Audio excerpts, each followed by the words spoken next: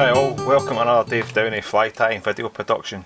Here I'm going to be sharing my favourite flies and methods of tying them to make catching fish better for you guys around the world, making tying these flies easier with different styles and techniques. All the flies I'm going to tie I personally use. I use them to catch fish, not the angler, and at the end of each of the videos I have a wee list of materials required to tie the fly, just in case you missed it during the video, and also a link to my online shop where you can purchase the flies and purchase the materials required to tie these flies if you so wish.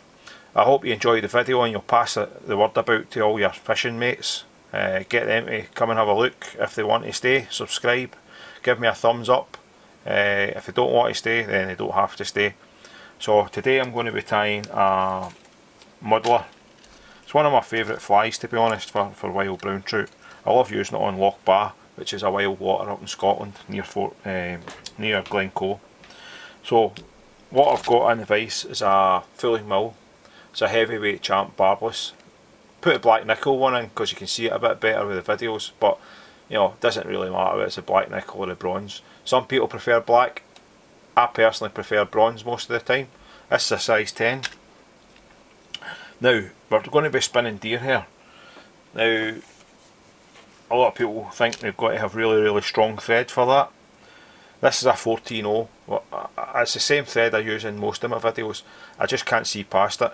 It's sheer 14-0 in black. Fantastic thread, and it is pretty strong for its diameter. We need that.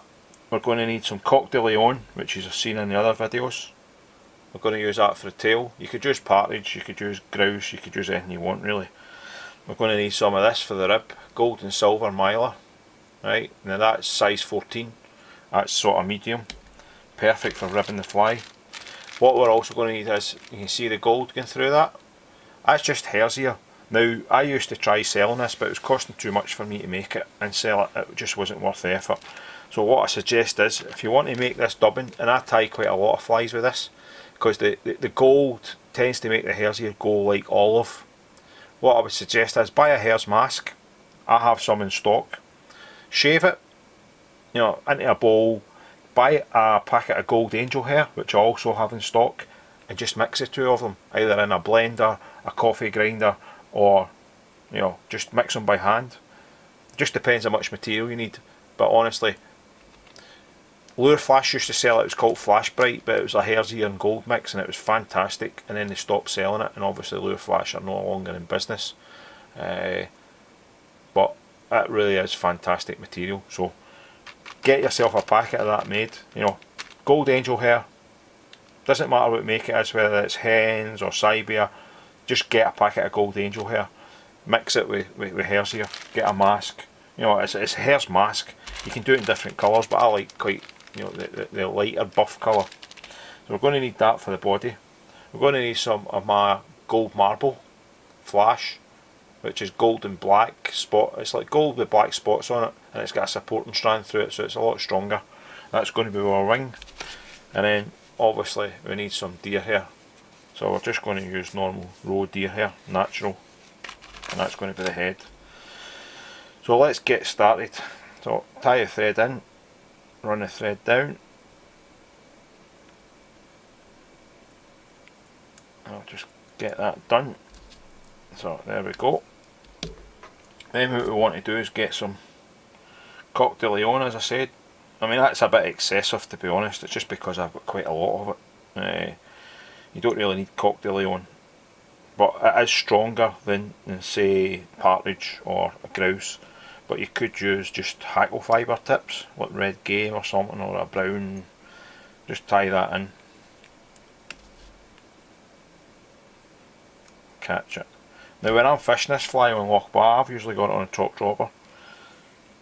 So my cast would be that on a top dropper, and I grease it up so I pull it through the waves. Even if it's flat cam, I still grease it up. And I'll fish with an Alexandria on a point and a bibby in the middle. Now we've got it's gold on one side, silver on the other side, so we're wanting to tie it with the gold. So we want the gold facing away from us. It's a gold rib on this fly.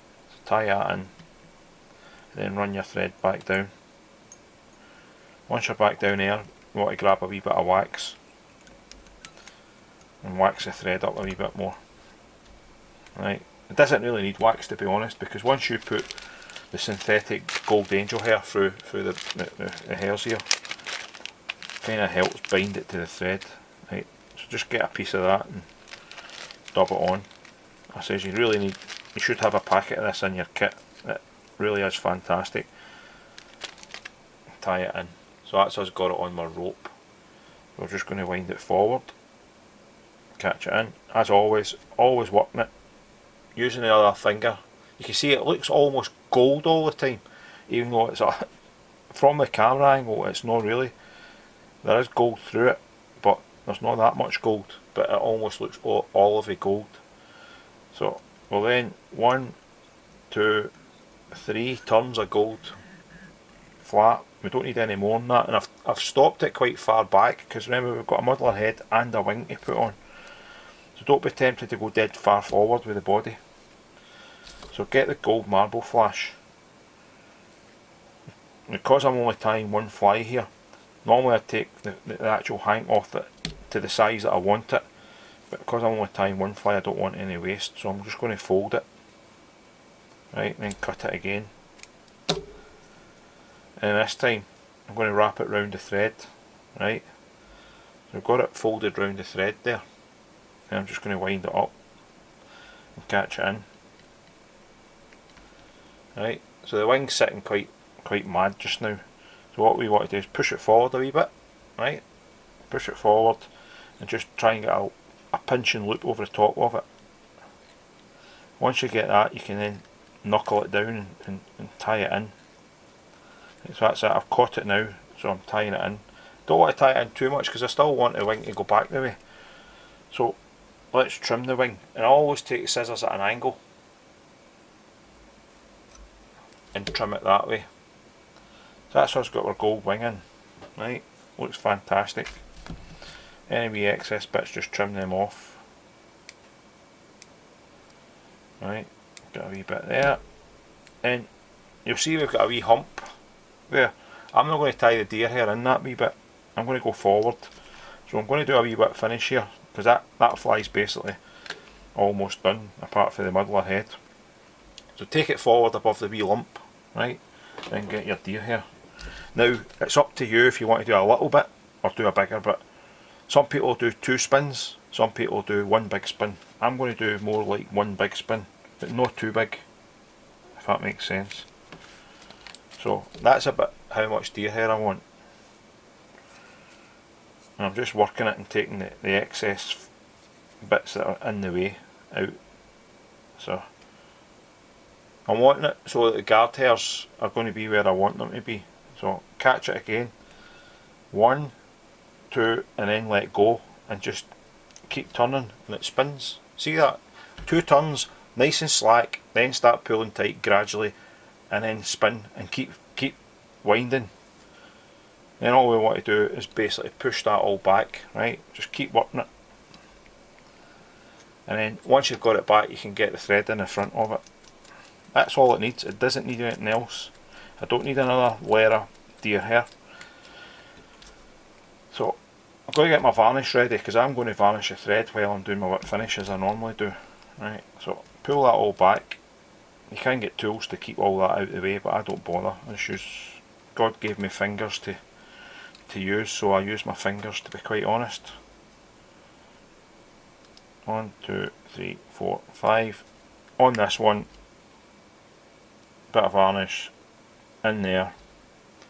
Right, so we've got a bit of varnish on a thread, we're bringing it in. You'll see the varnish coming in, a wee blob. Right, then just pull it in tight. Then cut the thread. Right, so that's the fly finished almost. We've just got the messy bit now. Now I was speaking to a guy the other day there, and he was looking for a pair of curved scissors, and I said, why do you want curved scissors? Oh, it's to do the deer hair. You don't need curved scissors.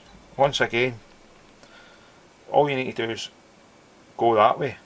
So I tend to take it out of the vise when I'm trimming. So trim a little at a time, because obviously if you go in too tight and try to chop it all in one go, you can't really go back and add a bit, right? So and I'm trimming at an angle, so I'm holding the scissors with both hands and I'm trimming at an angle. It steadies the scissors. I'm using my thumb to hold on to the scissors, right, and just keep trimming away a wee bit at a time. And I'm not using £50 scissors or whatever, they're like 12 quid, they're Vineyards ones. They are really good for the money. And what you need to remember is I've tied an awful lot more flies than most people. These ones are at the end of their days, they're starting to not be as good as what they were, but you know, I've had 3 years out of them, so I'm doing no bad.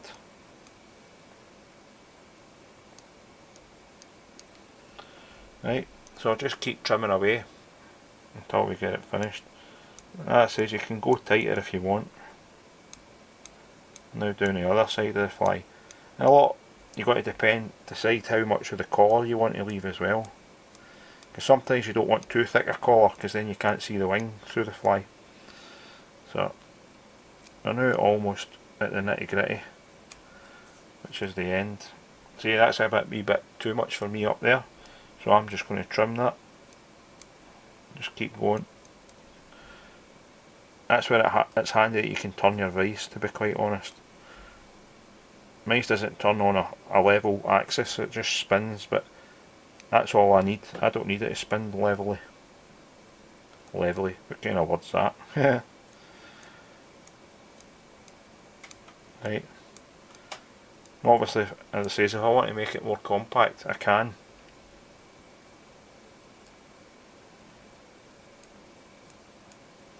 And if you've got any stray bits, just take the points of the scissors in and clean it off. Right.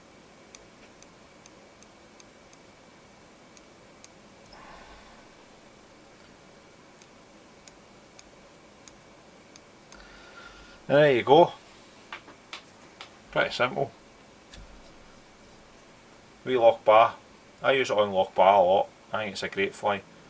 It might not be the tidiest muddler head or whatever, but honestly, the fish don't really care. I mean, I can trim it a wee bit more, but the fish don't really care. It does what it's supposed to do. And I used it a long time ago in an article that I'd done with Tim Smith on a Today's Fly Fisher, and I caught a lot of fish on it that day. And it was a really windy day and the fish were going ballistic, jumping out of the water trying to grab it. So obviously you can make a silver version as well, but I like the black and gold. Alright, so I hope you really enjoyed that. Hope you're going to tell your mates to have a wee look. Like I says, they can come, have a look, stay if they want, subscribe if they want. Remember to hit the like button, hit the thumbs up button. Follow me on Facebook, David C. Downey. You can follow me on my Instagram, Dave Downey Fly Fishing, or you can get me on my website. My online shop's www.fly-fishingworld.com. So take care guys, remember, caring is sharing, and tight lines.